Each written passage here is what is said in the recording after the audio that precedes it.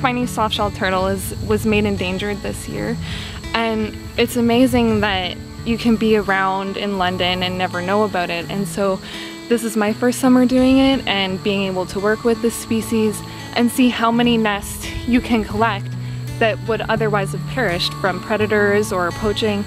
And so it's been really gratifying to be able to see the nests through to hatching and releasing them. 41,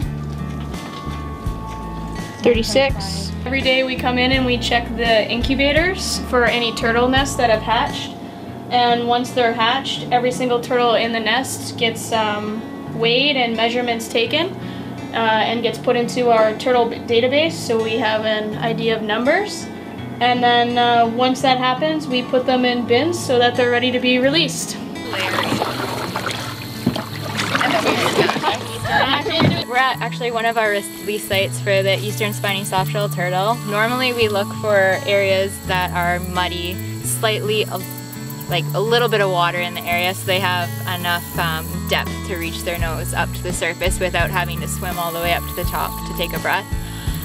But with the case of high waters, we're releasing in a little bit of vegetation, more or less, so they have somewhere to hide under and something to grab onto.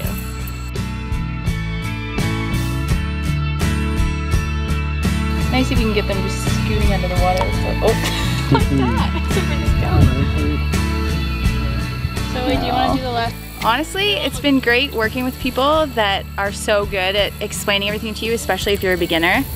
So I'd say I've learned like everything from turtles to the plants around me, birds, anything you could think of. Scott and Caleb kind of helped us learn that, and it's honestly been great.